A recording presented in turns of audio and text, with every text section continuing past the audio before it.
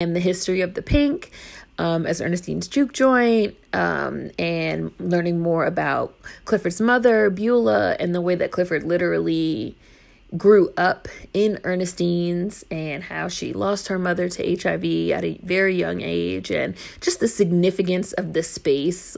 Like, you know how they say that, like, in Sex and the City of New York, like New York City is the fifth character. Like, you have the four main girls and then you have like the city. That's kind of how I feel about the Pink.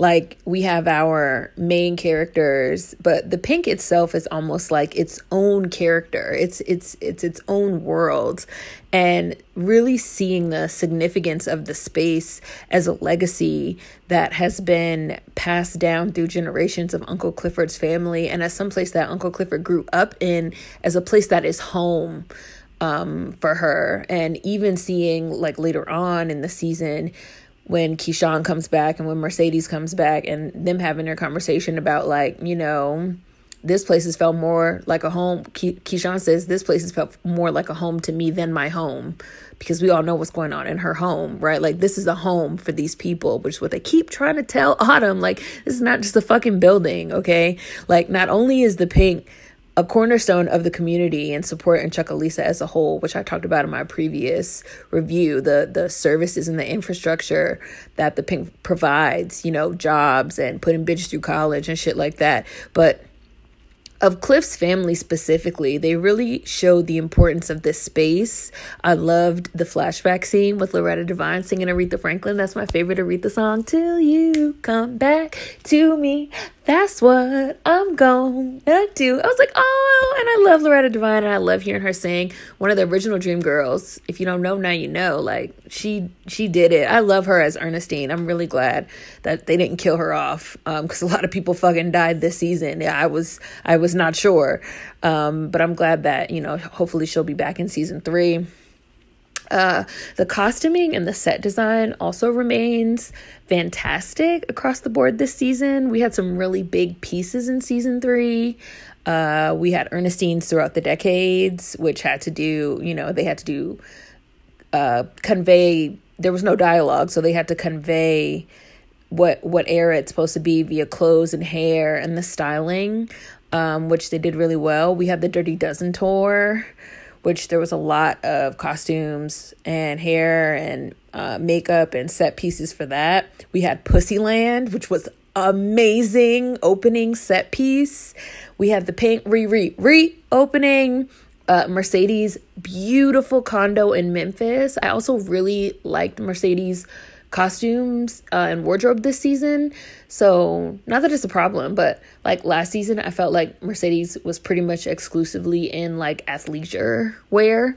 Like, she basically always had on athleisure, like leggings and like sports bra, crop top, like zip up jackets and stuff, like, and sneakers and stuff like that. And this season we got to see a little bit more, because of her relationship with Coach and Farrah, a little bit more variation in her wardrobe and her hair and her makeup, which I also really liked. Like, when she first goes to Memphis to sign the papers, I was just like, gosh, she looks beautiful. Her makeup is beautiful. And her hair, I mentioned in my last review that I really love Mercedes' natural hair, and that they show her hair under her wigs. And like her afro that she had when they were having the auditions for the new girls, I loved it. I just thought they did a really, really, really good job with everyone, but especially with Mercedes this season. Big Teek's funeral was incredible. The mayor's funeral with the lime green outfits, which reminded me of a second line in New Orleans. Everybody having these like coordinating masks, these like bedazzled masks, COVID couture, you know, just really brilliant costuming, hair, and set design. I definitely think it was even better than last season. And I also felt like there was more thematic dressing. Like, Autumn was consistently dressed in red, because she's a fucking devil. Like, she's a damn devil this season. So we consistently see her in she has a red dress. She has a red wig. She has a red suit on. The last episode of season 1, I think when she bought the Pink at the auction, she had on like a white suit with like a red bra. Like, clearly to signify that like we think she's a savior in this white, but like really she has ulterior motives underneath with this like red bra underneath. Keyshawn is consistently dressed in blue, representing, you know, a lost Cinderella, a fallen princess, you know, someone that's innocent but like losing their innocence. Like the scene where she first performs for Mercedes in season 1, where she first performs the Lil Murda song, she has like blue on and she's performing in this like blue light. And when she's at like the Legends ball, I think that's what it was called, like for the strippers, and she has like her own like Miss Mississippi night, she has this like blue sparkly suit on and this like blue floss, like this blue performance outfit. She wears like a lot of blue. And in her last episode where she finally goes ham on motherfucking Derek when she's trying to escape, she has like a red velour like short set like tracksuit on. So like very intentional color schemes and color choices. Lil Murda's hair constantly changes. It's blue, then it's black, then it's platinum blonde, then it's blonde and black, then it's black with green and red streaks, the Hurt Village Hustler colors, and then it's all black with Murda cut in the back. And I thought that was even like more significant because like we see other men that are looking like COVID scruffy, like Derek got like a grown out beard and like grown out hair. Andre got like the grown out afro and like the scruffy beard. Like everybody's looking scruffy. We never see Lil Murda looking scruffy. He's always clean shaven and he always has a cut and his hair is constantly changing. He also he got his mouthpiece in and he takes it out and he puts it in and it's back out. Just, I felt like they were really visually representing how LaMarcus is struggling with his identity and the question of who is he going to be? Is he going to be Lil Murda or is he going to be LaMarcus? Is he going to be in the closet? Is he going to be himself freely? And I feel like the fact that like damn near every episode that we see this nigga, he got different hair, is again a visual representation, you know, a part of the hair design, the costuming, the styling, as this internal dialogue that he's struggling with. Really, really great visual narrative storytelling. I also really love the storyline of Keyshawn and Lil Murda blowing up and going on tour. The Dirty Dozen tour, champagne, campaign. Like that storyline was the perfect mix of levity and seriousness, in my opinion. We see the fun of them going on tour. They're doing shows. They're premiering new songs and routines. They're dressed up. They're having fun. Like Keyshawn is finally out from under fucking Derek. Finally able to have some fun. They playing a little killer game, which was definitely foreshadowing of the deaths of both Rome and Big Teak. But at the same time, there's this undercurrent of darkness, even within their little killer game. COVID is still ongoing. Tour dates are being dropped because of the racial unrest. A curfew gets put in effect.